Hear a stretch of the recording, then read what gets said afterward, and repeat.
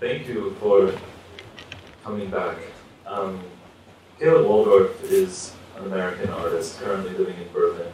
In 2007, he co-founded and is currently the creative director of Triple Canopy'nin, which is an online magazine, workspace, and platform for editorial and curatorial activities. Since 2008, he has served on the committee for the public school, an open framework for pedagogy started in Angeles'ta Telic Arts Exchange. Waldorf is an active contributor to Occupy Everything, an anti-capitalist platform dedicated to militant research, critical pedagogy, and public practices. And his talk tonight is titled Interface and Labor. Thank you, Caleb Waldorf, for joining us. Thank you, Joseph and Salt, for having me, and also everyone else who's speaking in our filter up in the front row. My talk's called Interface and Labor, and I'm actually not going to talk about labor at all, and the title is sort of a trick or kind of misnomer for myself to push a bunch of things that I've been thinking about and working on into a kind of like discursive framework. And so I gave a talk about this under the same title a few months ago and kind of focused a bit more on the labor side of things, and tonight I'm going to focus on a sort of social media and kind of interfaces. But it's basically like what I'll be discussing tonight is just one small module within a kind of like larger project or a larger body of knowledge. And I think I was thinking about this during the last talk that I'm going to structure this a little bit differently. I don't want to. My friends in the room know that I'm quite talkative, but I prefer talking with people than talking to people. So I think I'm going to try and sort of race through my materials for like 25 minutes or something, and then open it up, hopefully. And even if like other people who've presented maybe could even come up, because I'm sort of interested in kind of actually having a conversation that's not so much of a Q&A amongst everyone who's presenting. And I'm also not going to talk about any of the projects really that Joseph mentioned, Triple Canopy, the public school, or Occupy Everything. And this is the main reason for this is I think events like this kind of carve out a sort of space to actually do something different than what we already do. And so these projects that I work on are kind of ongoing. They're sort of everyday sort of practices that I'm involved with that for better or worse, have no end in sight. And so for me being here, like I'm interested in actually kind of developing or working on something that I wouldn't actually normally be working on.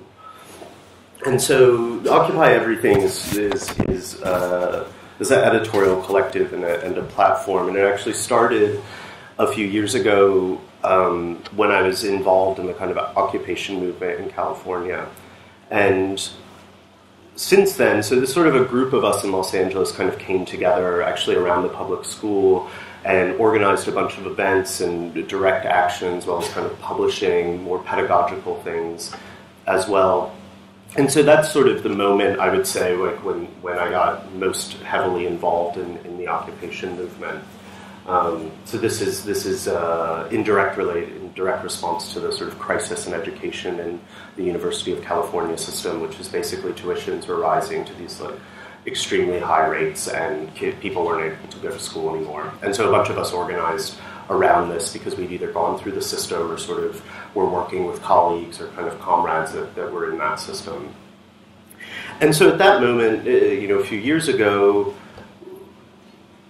and since then, and Oscar kind of mapped out quite a bit of this already, but I'm maybe even like one module within his overall project, but I might be kind of incompatible with his project, so we'll see.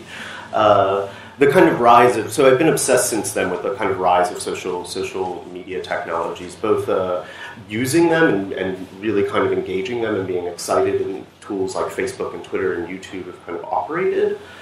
But more recently, I've actually gotten very sad or sort of depressed about sort of after Occupy Wall Street. I've kind of actually have like an emotional, visceral response, and some of my sort of comrades and being arrested and kind of going through getting Occupy Wall Street, recently arrested in California.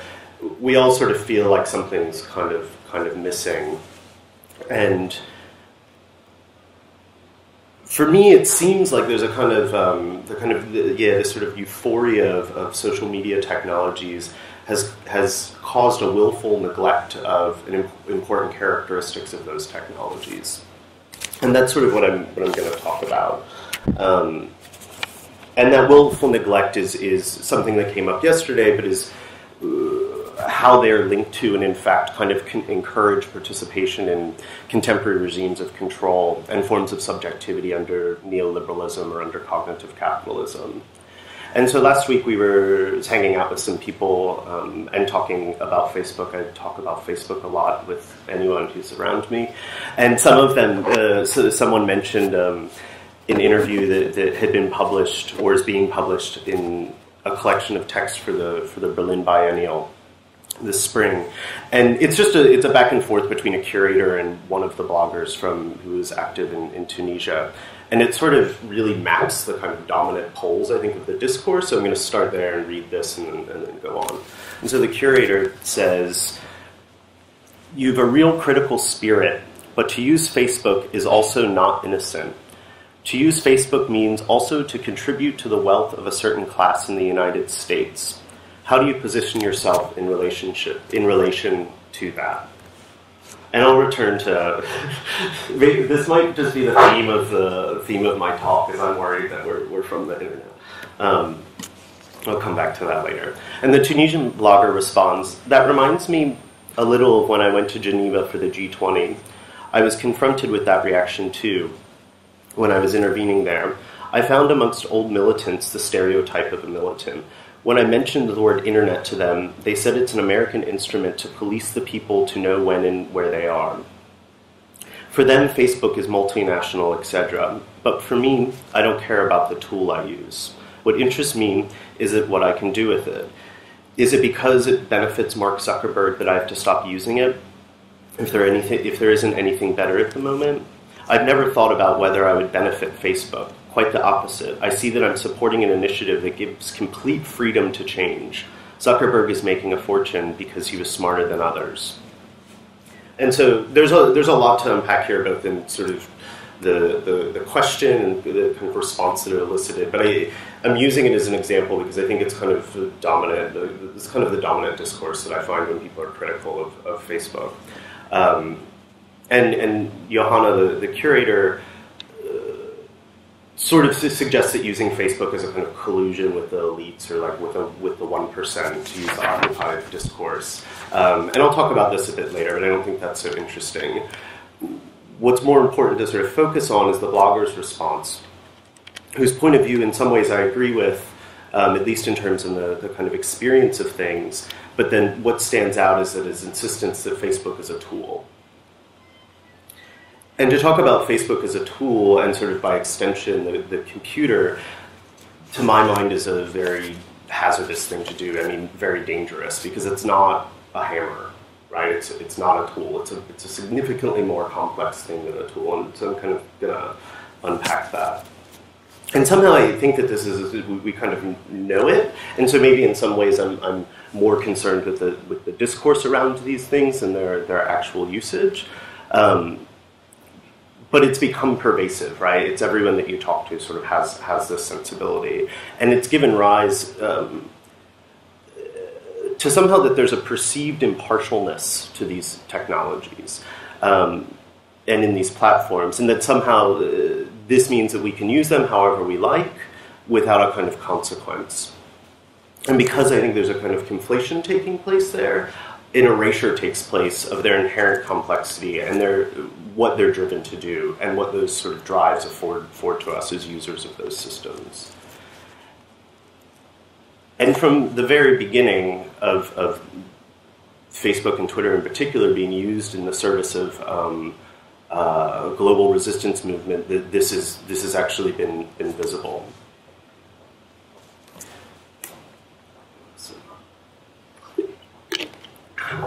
I'm going to read something very quickly by Mark Alvarez. He's a technology journalist based in San Francisco.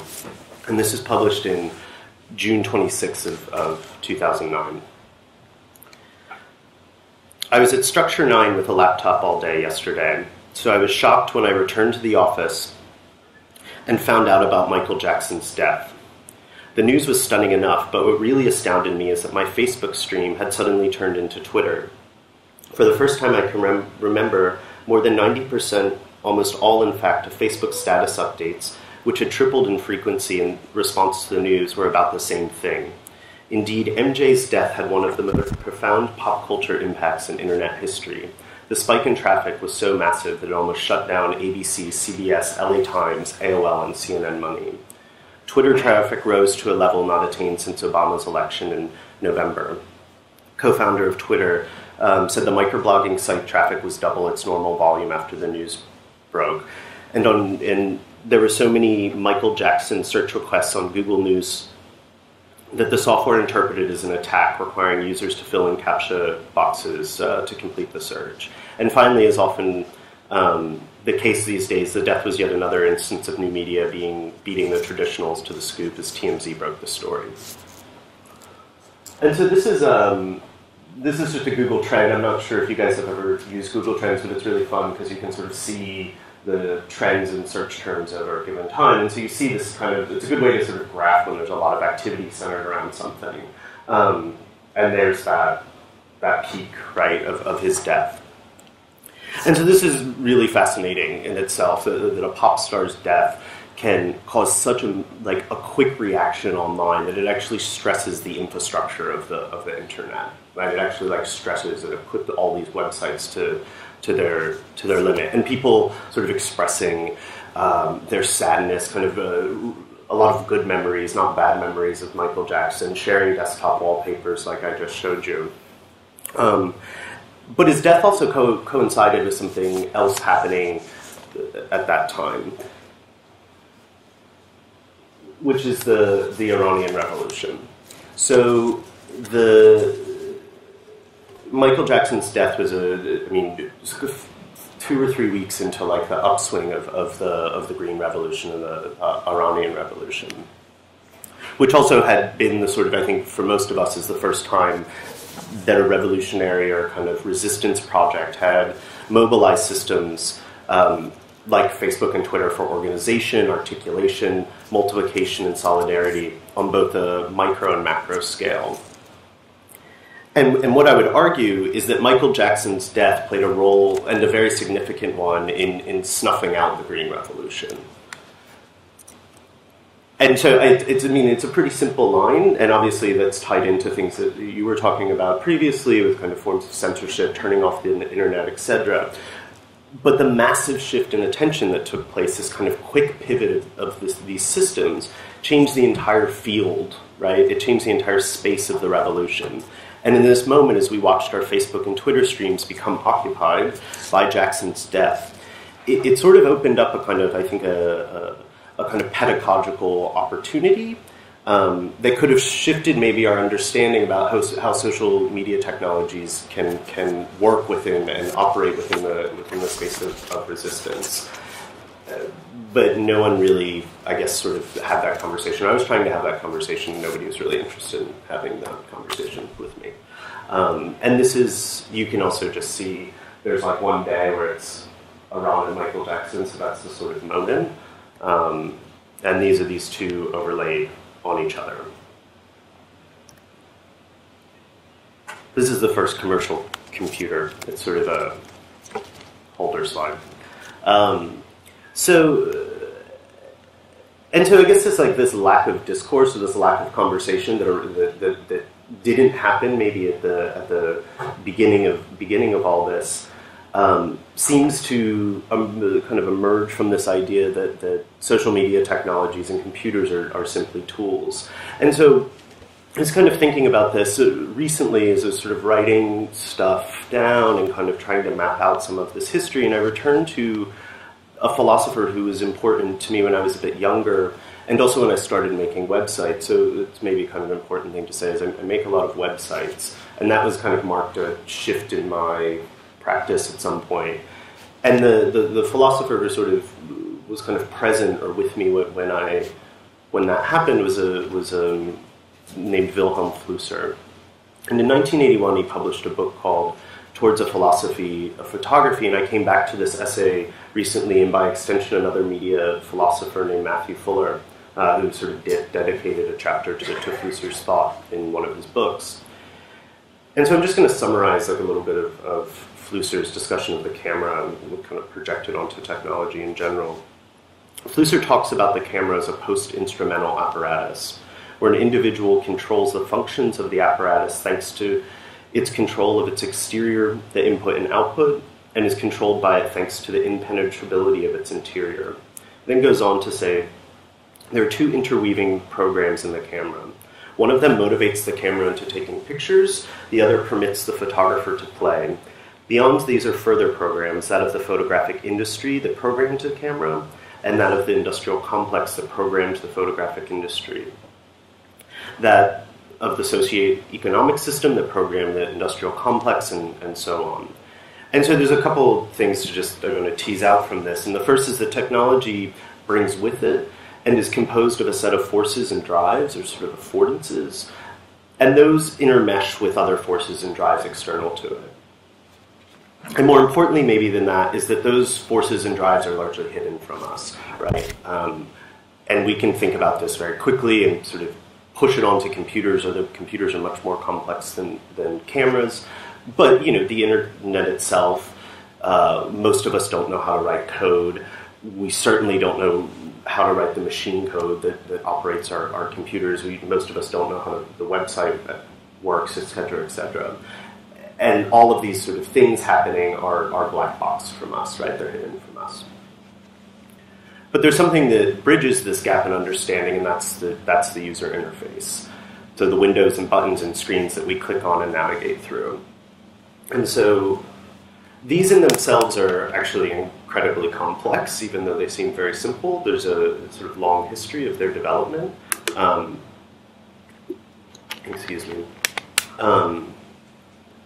And formed over decades of research and work tied to sort of post-war, you covered actually quite a bit of this, post-war information economies, neurological science, of course, the sort of media entertainment complex. What we know is that these interfaces and all their different forms urge us into kind of performing a very particular kind of function and behaviors. In the case of Facebook and Twitter, of course, it's simply to just make us do as much as possible. And I'll talk about this a bit later. But the kind of coercive force, let's say, if we could call it that, of the user interface is actually a really recent historical phenomenon. And so this has been sort of part of my work, is to kind of actually now do a kind of compressed history of the UI. And so just bear with me as I go through this. It won't take very long. And this, you can mention, this behind us is something is called Sage, and it's featured next week in a film screening here called Das Netz. Is that on Tuesday? Tuesday.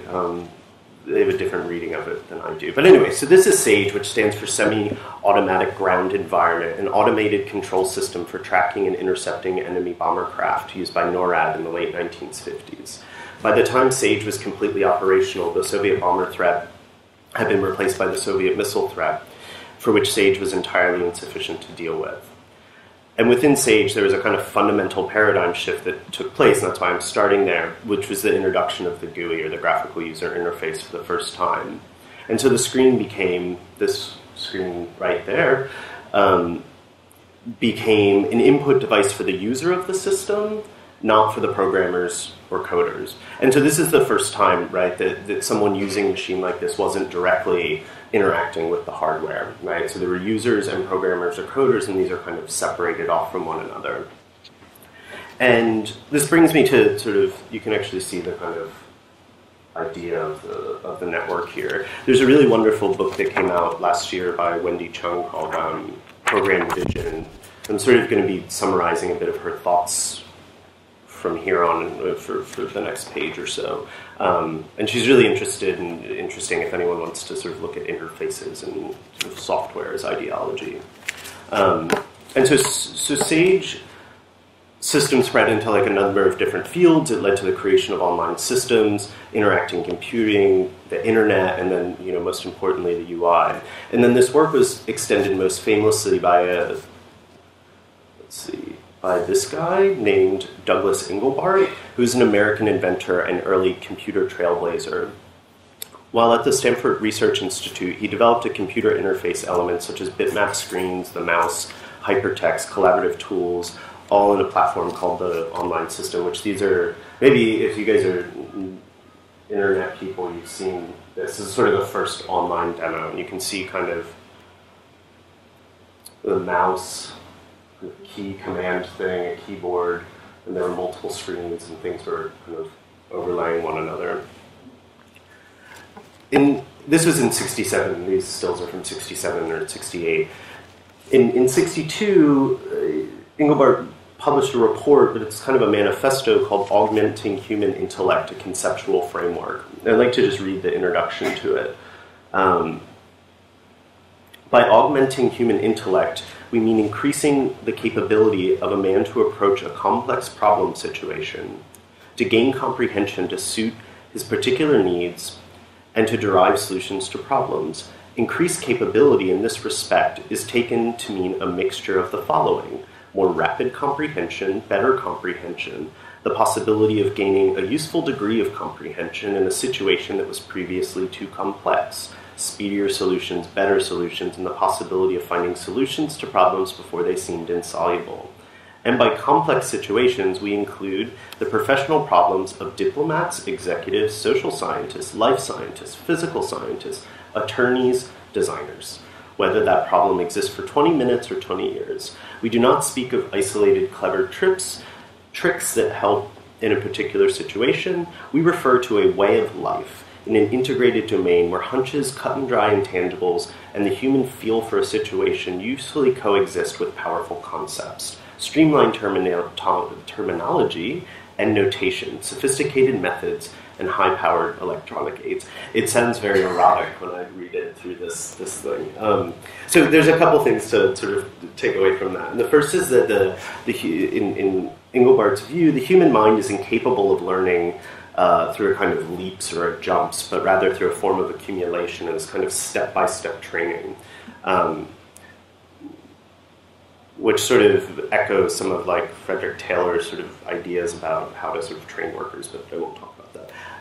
In other words, like we need help, right? We need like a supplementary help in figuring out like not just a complex math problem, but everything that we engage with, all professional fields. And then two, Engelbart is not simply talking about creating just some tools to use, but an entire way of life, right? An entirely integrated domain on and offline, even though there wasn't an online at the time.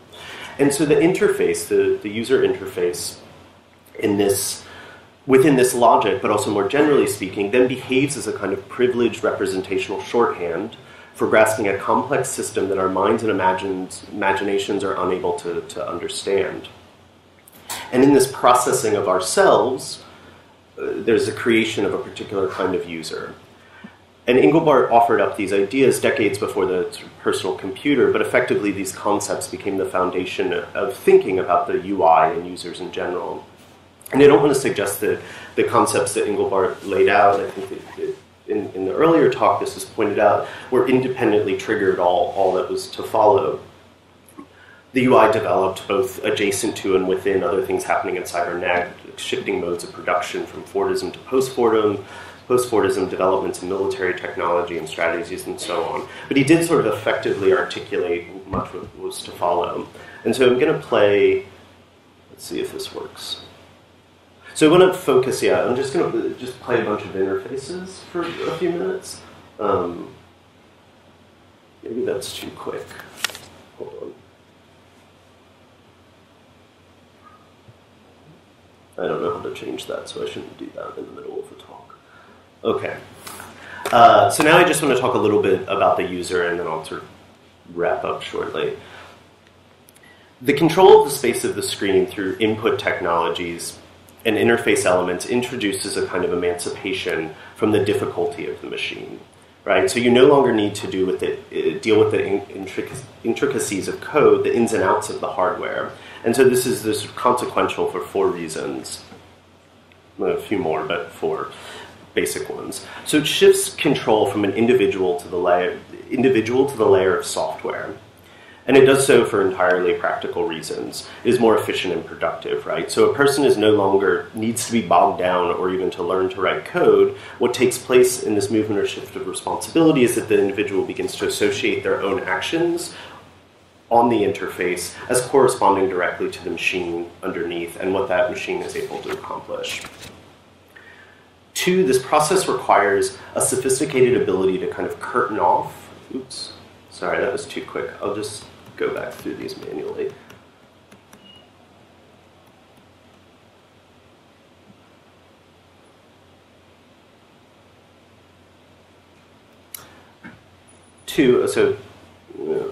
Sorry.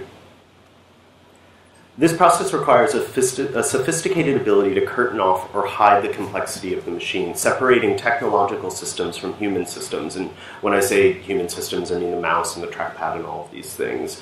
And so the interface comes to stand in for the machine itself. And yesterday when the cloud computing thing popped up, that also becomes interesting because the machines are also evaporating themselves, right? So even have the eraser of the kind of machine. 3, the success of the interface rests on foregrounding human agency. So after all, if the interface doesn't clearly demarcate and train us how it's to be used, it doesn't work. Finally, this sense of control supports an idea of personal action and freedom.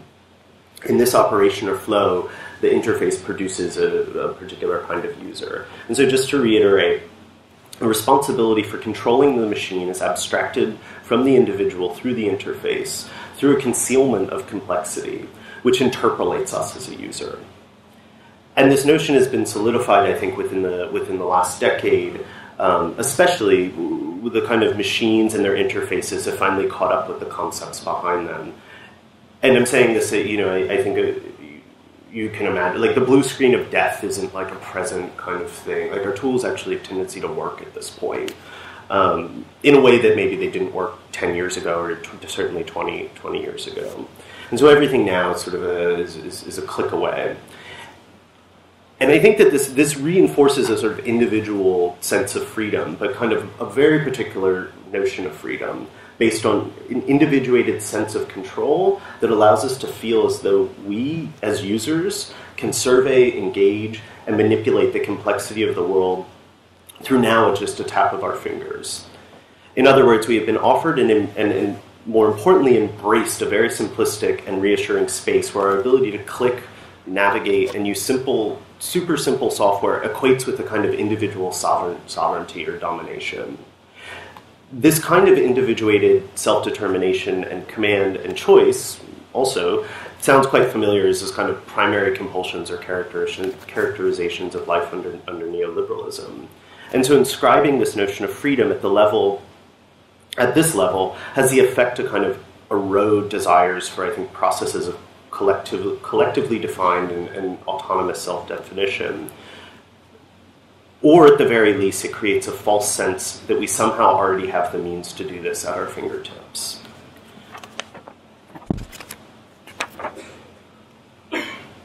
And so go back to the Tunisian blogger very quickly. We'll stay on the screen. For them, Facebook. Let me stay on that screen. For them, Facebook is a multinational, etc. But for me, I don't care about the tool I use. What interests me is what I can do with it. And I think we've seen a lot of amazing things that can be done with these tools. But what I'm trying to suggest is that in using them, some aspect of ourselves is being diminished. That what we are witnessing online, from Tunisia to Greece to the university campuses in California, is a kind of homogenized space, right, that actually evacuates the potential power of these movements. And so in moving forward, and this is important to say, is I'm really sort of looking forward and less than backward to figure out kind of like what the next steps are. Because I think much is sort of being lost or not accounted for in our use of these technologies. And this is not to suggest a kind of exit or an exodus is in order, that we should all leave these systems and, or design better interfaces, although this is somewhat of a good solution. What it seems to me is the next step is to take something being developed from those working on the ground in the occupation movements and apply them to the web, which is to say a kind of territorialization of space that makes visible the hidden dynamics of capitalism, the divide between public and private space, and our rights or non-rights to free speech and assembly. In other words, to put ourselves, which are significantly more complex than users, in places they aren't supposed to be, online. And I have no idea what that means, basically. But that's sort of where I see the kind of site or the sort of place of intervention to be. And it's not, so I was sort of trying to figure out what some of these things could be, and it's not to generate more activity or to like overload the space with information. It's not to stop visiting or using these platforms, as that actually doesn't hurt the platforms and offers very little to us. But so one thing I've been thinking about is we could purposefully begin to sort of misuse these technologies, to understand their interfaces and the impact they have on us as subjects, and do our best to resist those forces at all costs, and I think by whatever means necessary. So not to just say simply it's a tool and I'll use it for doing this thing and then I'll sort of leave it. And Joseph and I were talking about Twitter yesterday, and suggesting, so what Twitter does is it essentially like forces you to take a whole bunch of ideas and kind of shove them into this very small form. So maybe you shouldn't do that, right? Maybe you should, if you really want to articulate something in a different space, you like find an alternative way to do that. If you want to have a conversation that's about this sort of issue, or you want to sort of discuss these things, don't use privatized tools, right? Don't use things like Facebook and to have public conversations, right? So I think there's all these kind of little micro strategies that you can do, but the thing that seems most easy in some ways is to manipulate or create new systems that parasite off of existing ones and steal away the kind of positive components while leaving the other forces behind. Okay, so I'm going to show you a project I made. This is an icon that's been on the screen for a while. And so this is, I guess, as a kind of working on, I was thinking about all of these things and basically was getting obsessed, been obsessed with Facebook and sort of looking at Facebook, and actually did kind of a analysis in the history of the UI, but it kind of required me to really pay a lot of attention to Facebook. And it's not public yet, but there's not any reason for that other than I haven't uploaded it. But maybe I'll do this tomorrow and you can post a link or something. And it'll be in a Ment, which is a journal that Federica runs. And so it sort of goes back to the curator's question about Facebook generating wealth. And Facebook, last year in 2011, made $1 billion, and 85% of that came from self-service ads or targeted ads, which I think we know how that all works, but just to reiterate, it's basically your activity on Facebook, you're commenting, you're sharing, filling out your preferences, allows Facebook to has algorithms that detect that stuff and serve you ads based on what it thinks that you're gonna want to buy. The primary sort of thing that this algorithm operates on is the like button, and the like button's not just on Facebook. There's something like 3 billion likes from external websites to Facebook every day. And so the like button success demonstrates one way within the sort of larger thing that I've been discussing, that the interface has kind of been instrumentalized in the service of economic interaction within our current form of capitalism. And one thing I think we know about immaterial and effective labor is that today's workers are sort of generally required to express a positive attitude and sort of display proficiency in communicating within like a limited linguistic framework so that everybody kind of understands themselves. And to master these skills is to be a productive, effective worker. And so the like button is a perfectly optimized system for not only extracting value from that behavior, but also simultaneously training someone to better fit into the larger workforce and society in general. And so each time we like something, our productivity increases while our communicative skills actually are homogenized and impoverished. And so what I decided to do, okay, so here's Facebook, updating live. He is a tool. So does anyone very quickly notice something about it? about 6 minutes.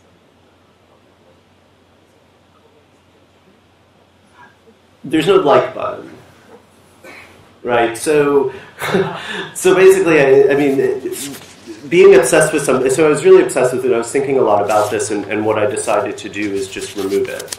And this happens. I can just show you really quickly. Is the title of the thing is not like. So it just happens to like a little bit of code, right? So it's a little CSS. The top are some CSS classes, and then you display none, and that overrides the internal style sheets. And so basically, this was and it's a browser plugin, so it's for Chrome or Safari or Firefox. I haven't finished the Firefox one. But so essentially, and I've been using this for about 3 months. So I haven't had a like button on Facebook in a really long time. And it's actually, I mean, so maybe we can talk about this as a group, the kind of like affective dimension of this, but it's quite intense to not have a like button, right? And so it's a really intense, it's a really intense feeling. And I think that this is something that I mentioned before. There's this kind of idea that potentially there's alternative peer-to-peer networks and there's other systems, but actually what takes the favoriting and liking still exists on those systems. So those UI systems are actually sort of prevalent, whether you're on Facebook or not. So in the one sense, you're still being trained, you're just not making money for someone else. And so that's why I thought sort of this was maybe perhaps a more interesting intervention, because it just sort of reduces, it kind of subtracts the most sort of despicable element while leaving the rest intact, right? While leaving all of the people still there and the ability to communicate still there. But this kind of removal of the like button, and I really hope that people use it. We'll see if people download it and use it. It completely changes your interaction on the platform, right? Because you no longer have this sort of quick form sort of communicating with someone. You have to like write a note, or you have to find like a ASCII heart to put in or something. You have to share something. Like it actually fundamentally changes. But it doesn't remove all of the sort of productive capabilities of that platform, which are to kind of see a lot of things that are happening and connect to a lot of things that are going on. And I think I'll stop. I think I'll stop. I don't want to talk about the public school, really. I can, or maybe I'll take a pause, and if the public school comes up, I can talk about it. But actually, I'd like to not talk about it, and just end there, and maybe we can have a conversation because it's already 7. Yeah. Thanks.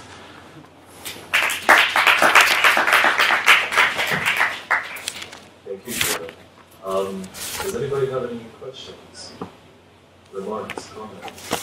Could you go back to the previous page so that we know how to do it ourselves? Yeah, so all it'll be, I can just show you. So you go up to, in Chrome, if you go to extensions, it's not like, I have to change the icon, that's the old icon. And then basically you'll just be able to go to the Chrome extensions page and you just download it, and then it's in your browser. That's it. So yeah, like in Safari, Firefox, it's just an extension. I mean, all it is it's like a manifest JSON file, some images, and a CSS document. It's very, very simple. I mean, it literally took like 18 minutes to make or something like that, but it's been a kind of nice thing to have.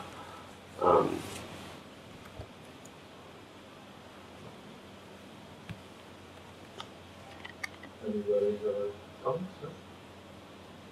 No? There is one thing that I'm curious. Maybe I'm asking for a degree of where are you going, Caleb? Just yeah, you mentioned earlier that in using online tools, some aspect of ourself is being diminished. But in your presentation, it wasn't exactly clear to me. And maybe you're only, I'm not wanting to become too broad here.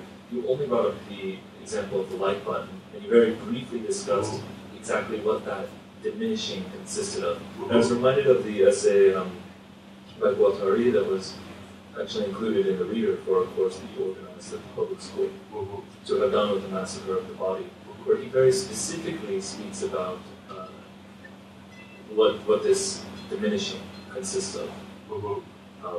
And it struck me in your presentation how you didn't really speak specifically about how you felt we were being diminished.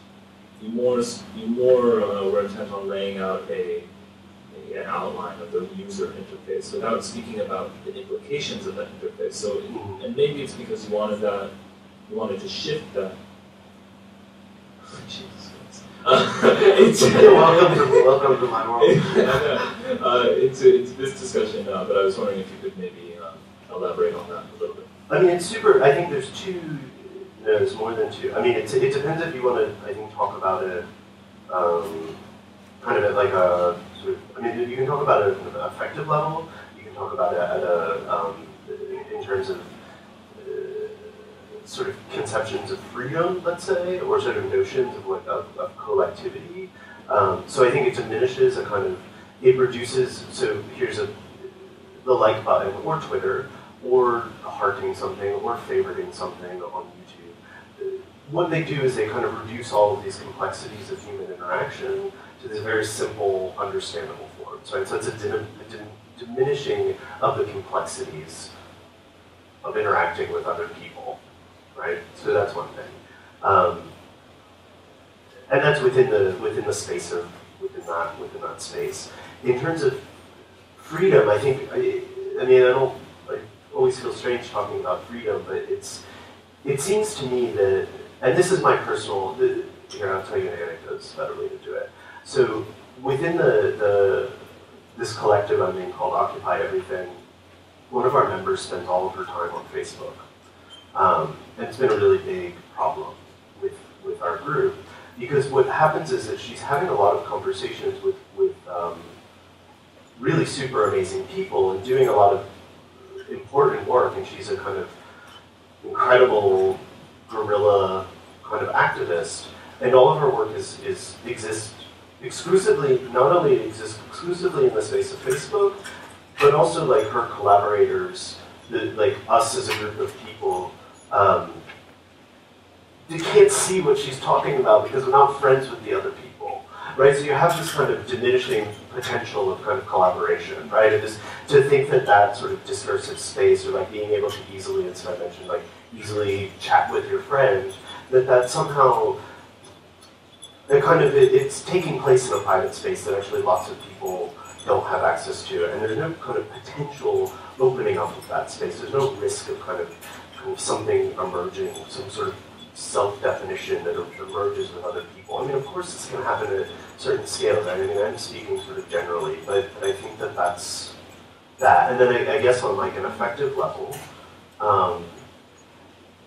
it's harder for me to talk about affect, but what I feel like is that, actually my friend Nina was talking about this in a class at the public school, is the kind of readiness of when you sign into Facebook, the kind of like looking up and seeing those icons and really like that kind of emotion, kind of like immediate physical kind of perking up when you sign onto the site as the page loads, right? And so, and what you're waiting for is a sort of simple like poke, they used to have pokes, but it's this very simple kind of reassuring, right? This kind of reassuring moment of interaction with anyone. And to me, that's not a very complex interaction. It's a very simple interaction.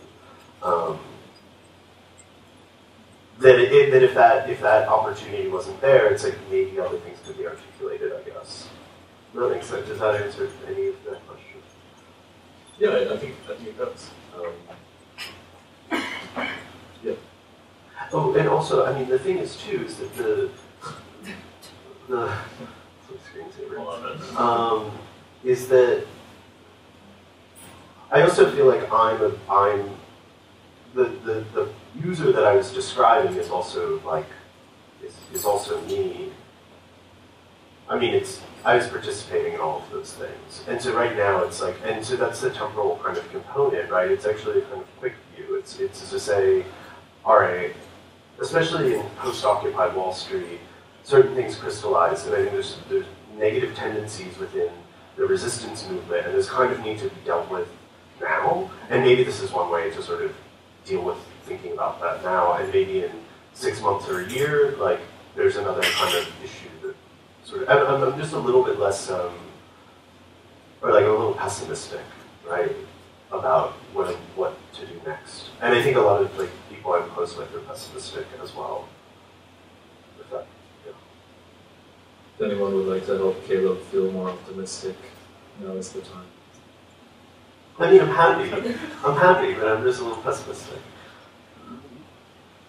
I just wonder if you can talk about the fact that this simplification goes with the interface in terms of discourse, what this implies, in terms of language. So with the interface, we have this simplification of language and everything becomes more reduced, we have this diminishing process. And so, for you, how do you see this in relation to the articulation of the discourse and the need of articulation? Now, we have been discussing this in relation to the Occupy movement. Yeah. And I guess for both of us, the problem was, okay, now that we are occupying, the next step is an articulation, an articulation of meanings, and needs and desire. And so how this simplification, this process of diminishing effect.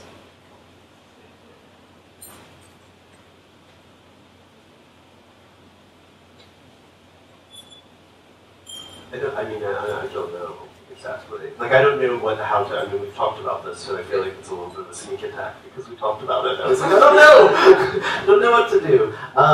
I guess the thing,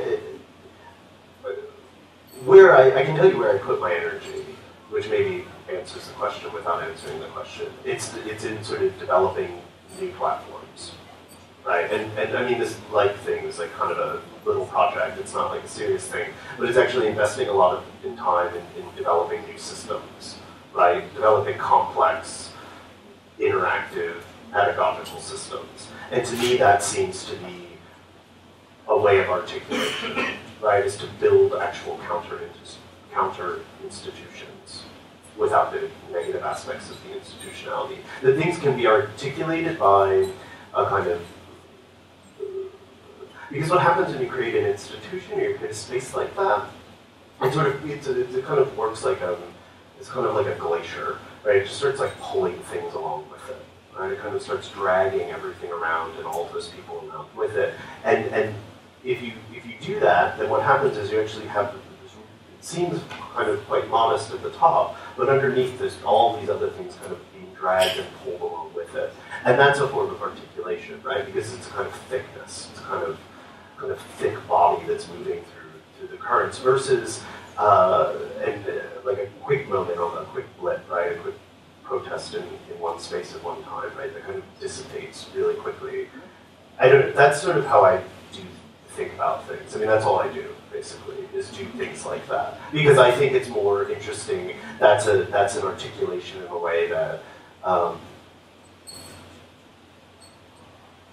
Was more useful maybe than like a manifesto or something. Yeah, but do you see a way of twisting this simplification into a kind of a negative or a simplification that basically function as a kind of sort of a process of homogenization?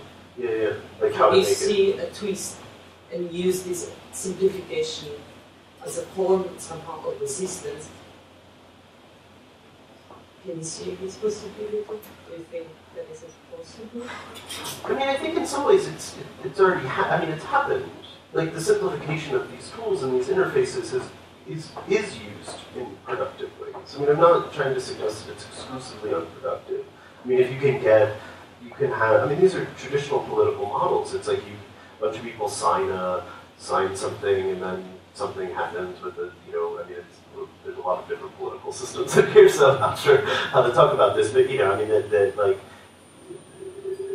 that kind of those simple systems sort of work. What I'm concerned about is that those have become the dominant system. So the twisting, I think it's okay to use, that's what I'm saying, it's not like, you don't want to leave Facebook necessarily, but maybe to kind of do it in a more careful way or something, to sort of, that's a twisting, right? So not let it operate on you, not to like interpolate on you, and then you start thinking about everything in terms of this kind of very binary and simplified form, right? So that to me is where that twist happens. It happens in a kind of individual or kind of collectivity that can, us talking about it, figuring it out. And I don't know if that's not good. No, it makes sense. It makes sense. It's somehow regaining some sort of agency, So you can twist simplicity and simplification if you start thinking of it and okay, how we use interfaces.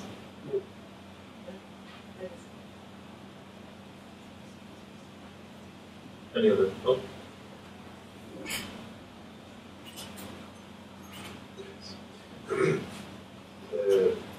I always thinking about interface as a kind of it's related with control or something, putting some barriers to design a path. You have to follow it, etc.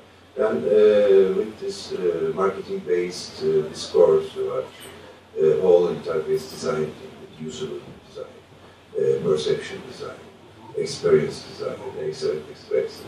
And I think we need some, we need deep a little bit about this interface design.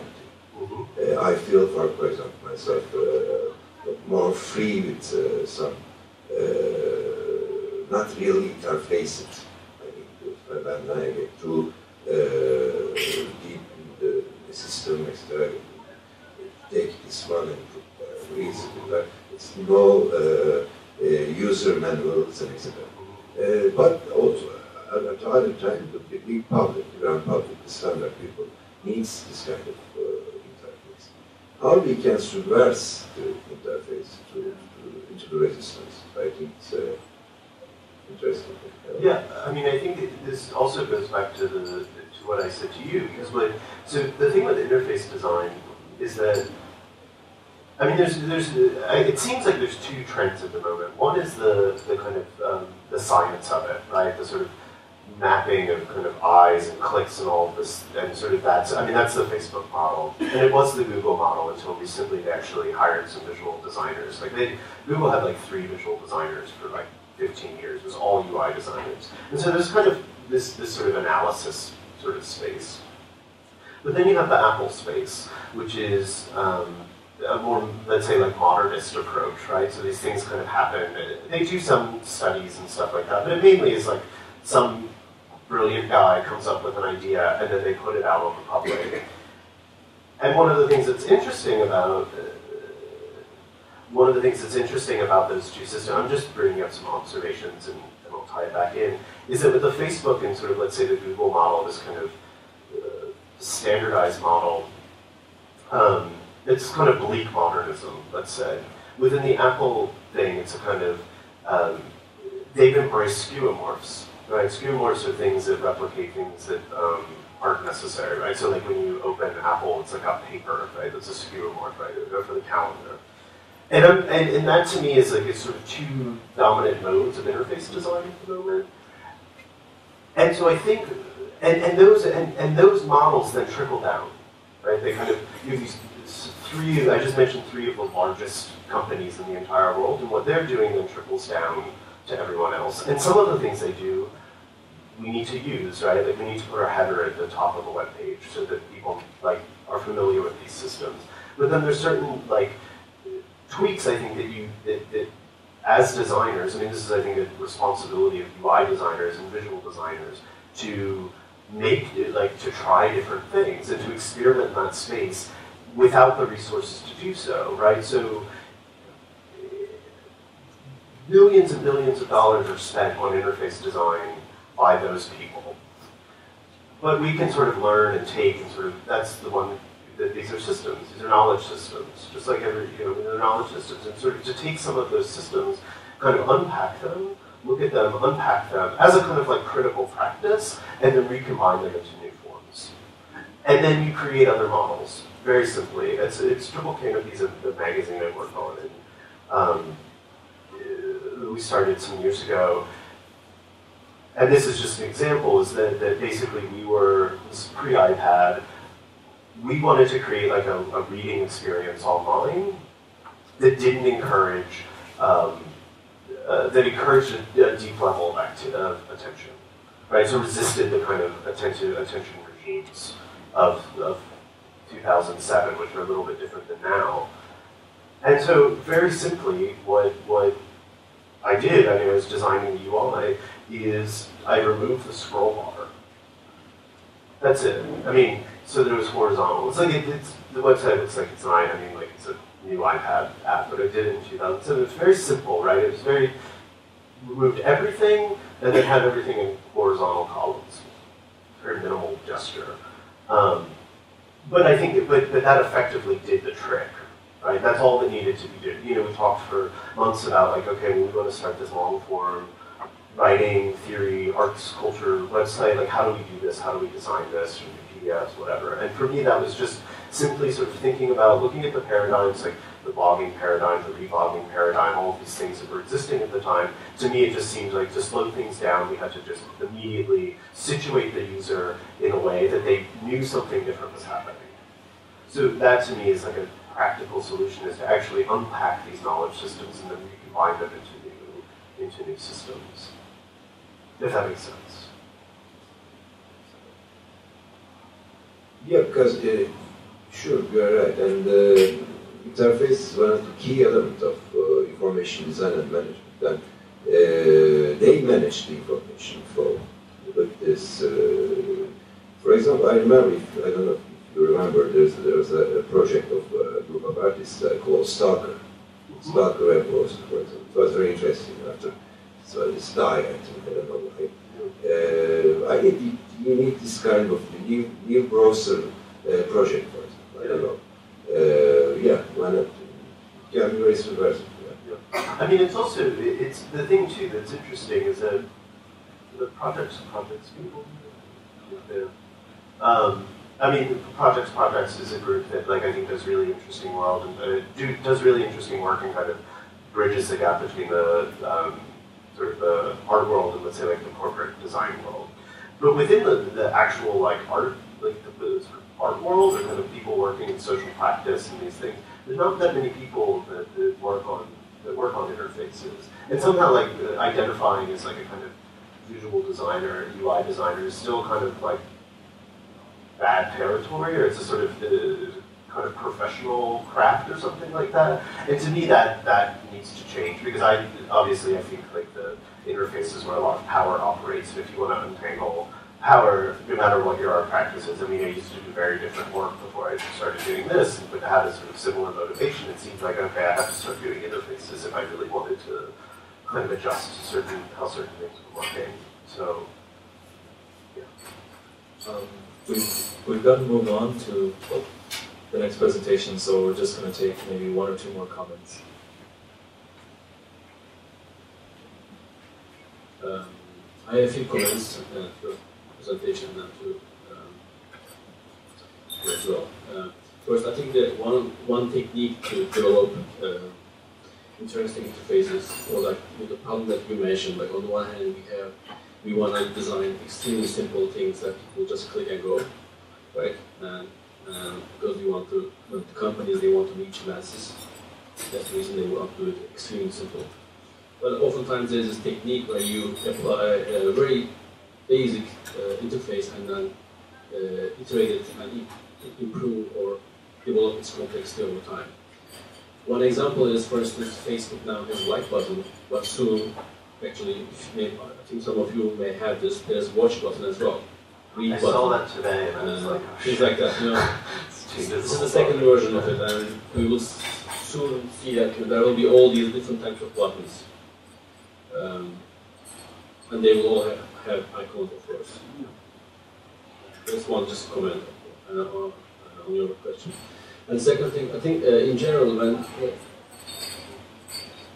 first is when you watch a Guardian article, you click on, watch button. When you click on when you are watching a YouTube video, let's say, you click on not like button, but watch button. That means you watched it. Counted, basically. I mean, it's not that you like it, but you watched it. This is like different types of, or you read the article. You didn't like it, you read it. It's more detailed information that they capture from you. This is a long story, we can discuss this further. There's like lots of things about it. But second thing, your, I forgot its name, this factory icon, your JavaScript application, or extension, yeah. I liked it, first of all. It's cool and very quick to do one. But I think there are two types of resistance to touch the appropriate structures at the moment. One of them is like you did, it's like ignorance. You ignore the like button, or you just leave, Facebook. Many people do this, our friends do this. And the second type of resistance is to actually find a hole and exploit it, right? Like we see it as well. This is hacking in general.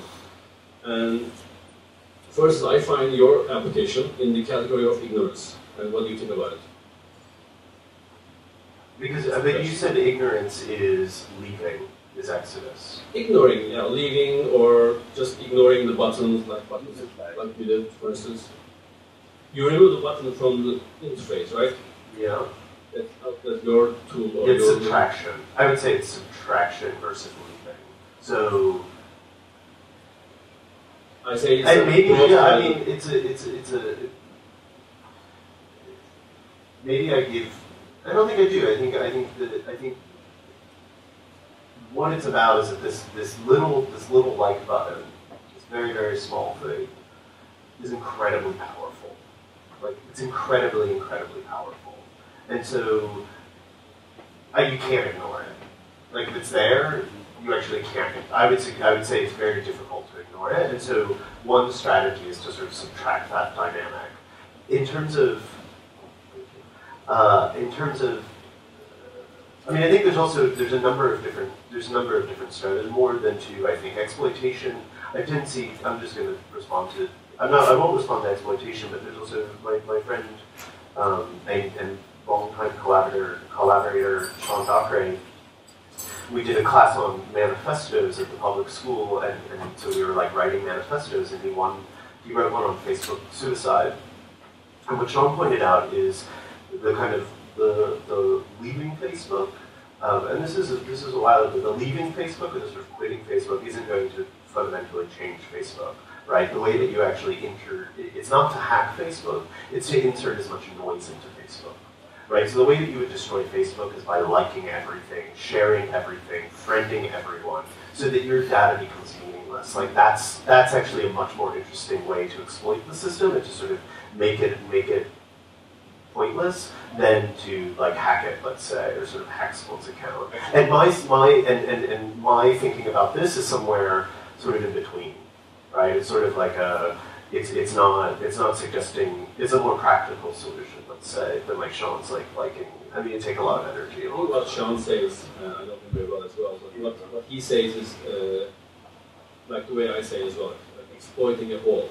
Versus like if you write a program that likes everything, it's an exploitation of a hole in the system. It's just open like functionality, let's say. But that's not liking everything is not an exploitation. It's actually doing exactly what it's meant to do. It's not a hole in the system. Like Sean said, it introduces noise to the Facebook like let's say data. But not through a hole, through what it's actually meant to do. That's not a hole in the system. A hole in the system would be like more, I think, of like a gap in the programming. Whereas that's what Sean was, I think, brilliant about Sean, even if you want to call it an exploit, is that it's doing exactly what it's meant to do to like to the maximum dimension, right? It's kind of overload, and that to me is like a totally fascinating way to think about it. But it's not a hole. Because it's exactly what, I mean, maybe, sorry, this is like a technical stuff. Yeah, sorry.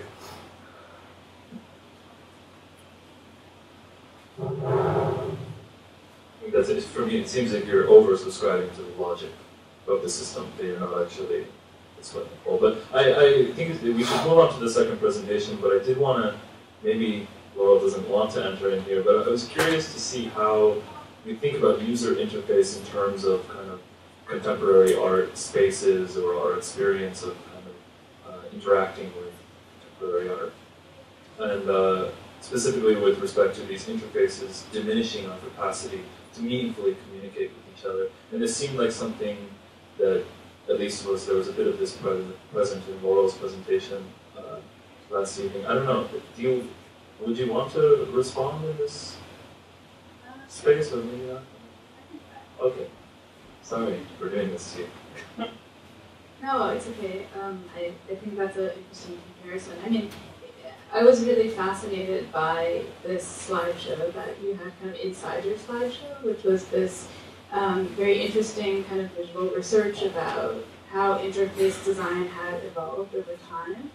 And I guess, maybe there's something in that that makes me think of like the way that one is trained as a curator to like actually look back at the moments of the evolution of those things to try and grasp or understand what's fluid about them, what changes, and why they change. So on one level, I was just kind of curious to hear more about that research, which you kind of showed us in a very visual way, but I felt you probably have some interesting observations about how those evolve from one to the next, and how, you know, power kind of operates through those visual mechanisms. In each one, it seems to me like it kind of morphs and builds on itself, and I was curious about that. And the only other thing I was wondering is the kind of path not taken that you suggested in your title for your talk about labor. I was just curious about why you decided to not go that route.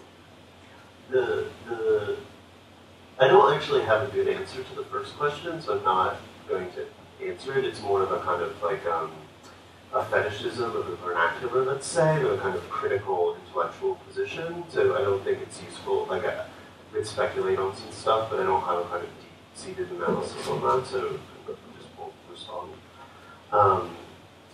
The path not taken, it's simply like, this is I gave a talk called Interface and Labor 3 months ago, or 4 months ago, or something, and I talked just sort of about labor, from like Taylorism to Fordism to post-Fordism, and affective labor and its relationship to the sort of, I didn't talk much about the interface, I talked mostly about that stuff, and then how it sort of crystallizes in something like the like button.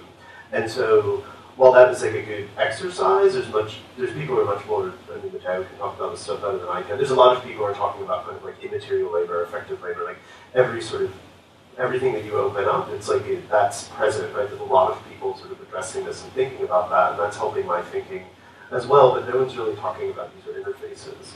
And so for me, it's just like, okay, well, this is more useful to talk about as a kind of little discursive little thing to throw out than to talk about the labor stuff, which I think a lot of people have done really good analysis, and I could rehash that, but I also don't know. But I took you to be drawing a link between those two, and that's what I'm interested in maybe in you elucidating. Like, what is the relationship between labor and the user interface design very briefly? Well, I think it's, I mean, the user, this is what I said, is it's kind of parallel development. So I alluded to this when I talked about, with the Douglas Engelbart quote, is that his approach to sort of thinking about like human sort of cognition, or sort of the way that people sort of operate, and this kind of way of life thing, is very much a kind of high Fordism idea of the sort of subject, right? So basically, you have the kind of Taylor, this like very particular sort of there's mechanisms of sort of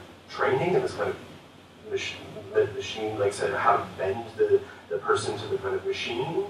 And then, on the other hand, you have sort of Ford, I mean, this is both Taylor and Ford kind of combined, but this sort of pedagogy, right, of like this sort of pedagogy of the worker, right? And so for Ford, it was really important early on in sort of the teens, this kind of training, right, this kind of training of people on how to be consumers. And so these things are echoed in the kind of figure, like that figure, right, that kind of figure under Fordism, to me, is echoed in the kind of logic of Engelbart. And then sort of I mean, the cybernetics thing I'm not so good at talking about, but then you also have these, you know, you read these sort of particular kinds of notions of freedom coming out of like the new neoliberal philosophers that also then begin to echo with this, and the sort of choice being grounded in this kind of ability to kind of click and control and sort of do these things in very particular ways. And so this kind of, and I mean, I was sort of pointing to some of that, but I mean, these are the kind of things that are sort of floating around. But it's also like a huge, I mean, it'd be a good dissertation topic if I was like writing a dissertation, but I'm making websites most of the time. So, you know, for me, it's like investigating sort of one component and then sort of doing that, and then maybe I shuttle over and sort of go back to the labor thing or something, because it's more just like an excuse to talk about something or think about something than a kind of, yeah. Okay, we're running a little behind schedule, so we're going to move on to the next presentation.